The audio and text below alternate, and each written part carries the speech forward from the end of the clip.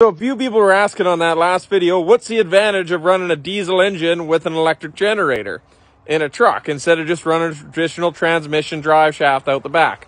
Advantage of an electric motor is smooth, even torque. There's less components.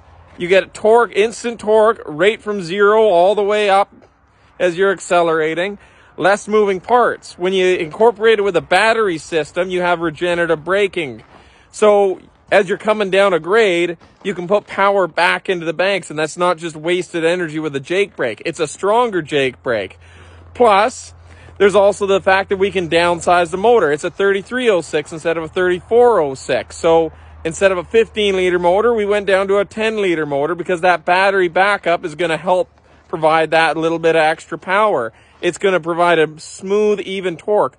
Plus, diesel engines are incredibly reliable running at a single RPM. Generators, instead of lugging down and then going back up like a normal one, they're going to stay right at that 1700 RPM.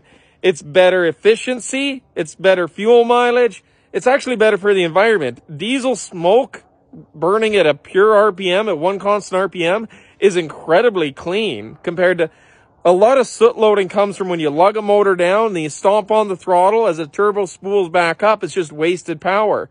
So the amount of time a trucker spends in a light just shifting gears trying to get from 0 up to 100, with electric, that's just smooth and even the whole way.